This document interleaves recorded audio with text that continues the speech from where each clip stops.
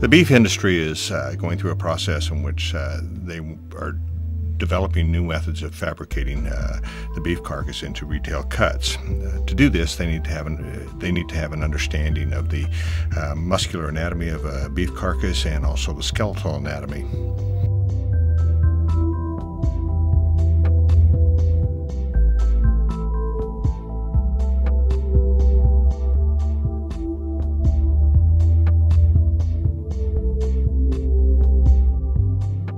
There are over 105 different muscles found in the beef carcass.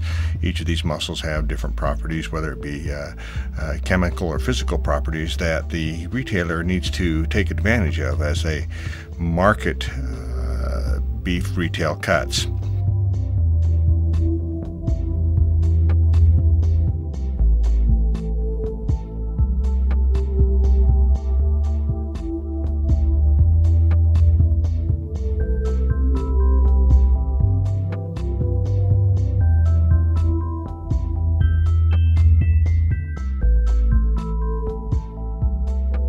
Recently, there's been renewed interest to identify muscles within, particularly the chuck area of the carcass, which is the front limb of the animal, to identify if there are muscles that have a particular value that we can capture. One of these subprimal cuts is the shoulder clot, which consists of three different muscles. These muscles include the infraspinatus, the teres major, and also the triceps brachii.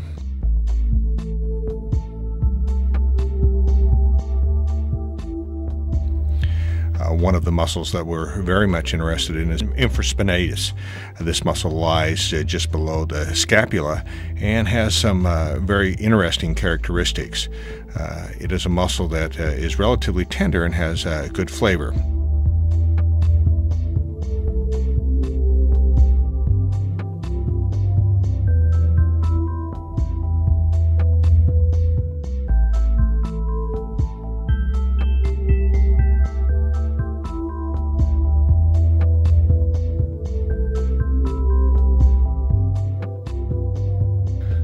The infraspinatus, sometimes referred to as the flatiron steak, again has received a lot of publicity lately and actually is outselling some of the other traditional steaks such as the T-bone.